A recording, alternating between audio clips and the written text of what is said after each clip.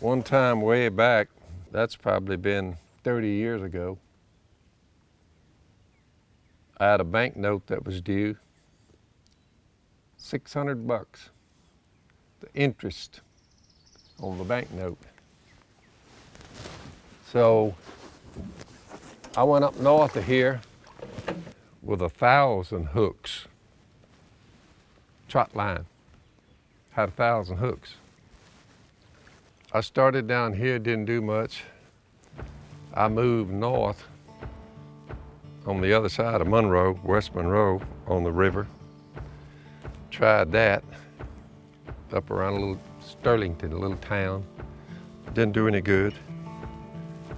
Moved north to Bayou Dubuque. I tried the Dubuque. All of it was flooded. Nothing.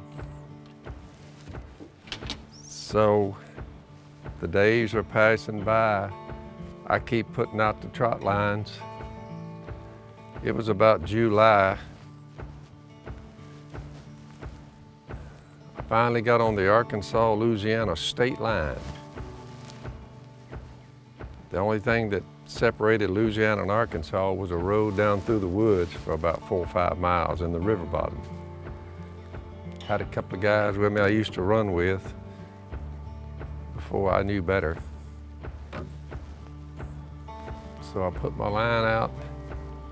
Instead of like the one we just ran, that one was 20 hooks.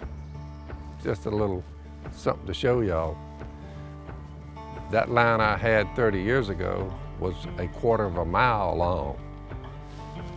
I tied off on a bush and I'm backing up right down on the Louisiana-Arkansas state line road. I noticed that a few catfish hit them hooks even before I baited them. Just the smell, I guess, of what I had on there with my bait, using cut bait. I got them baited up and I told those guys with me, I said, y'all fixed to see something you never seen before. I could just tell the water was the right color and they were already hitting them hooks when they were bare hooks. So I put it all out and started baiting it. When I started baiting the line up, the first 5 hooks behind me with bait on it, them catfish had already started hitting them as I was putting it out. They were hitting it as fast as I was putting it out. I just kept backing up for 1/4 mile. I baited the whole thing, and I said, y'all watch this. I started back down that line, 1/4 mile long, started taking catfish into the boat, this boat right here.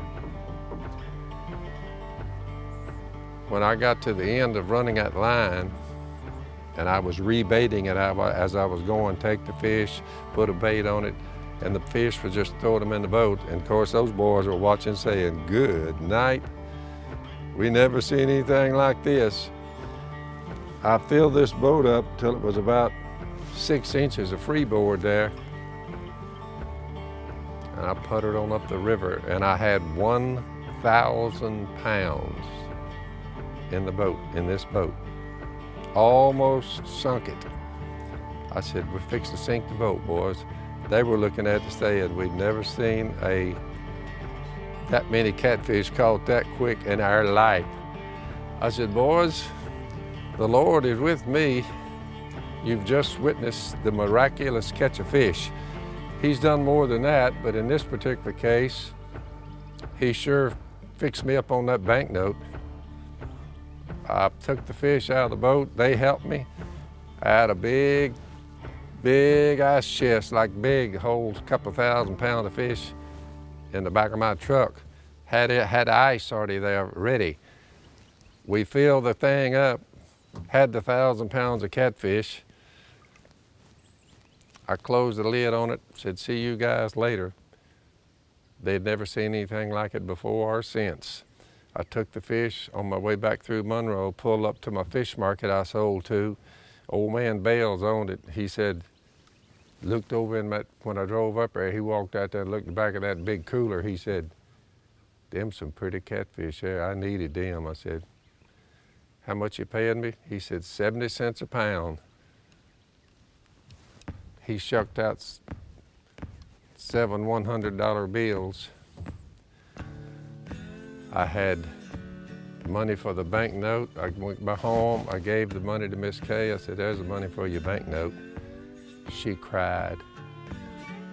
She said, we made another one.